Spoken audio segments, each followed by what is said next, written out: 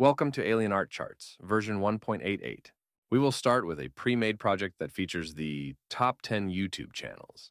In addition to a bar chart race, this project will show how many subscribers Mr. Beast gained every month. To do that, we will add a value layer.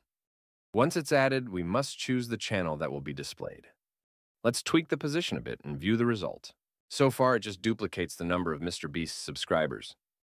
We can return to the value layer options and choose the section named Value.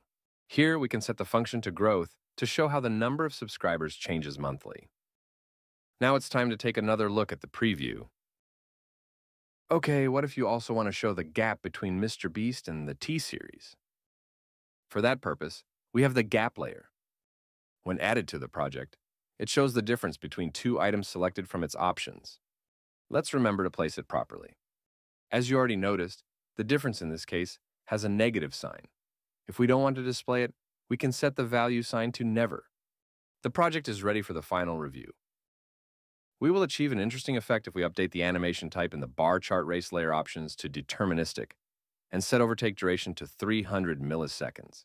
The bar chart race will stay still most of the time and will only be animated for 300 milliseconds once the date changes.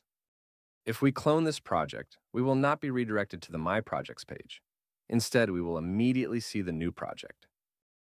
The last change is on the Public Projects page. Here we can see the top projects of this week and this month, as well as the latest and most popular projects. That's it. Thank you for watching, and don't forget to subscribe to learn about the updates first.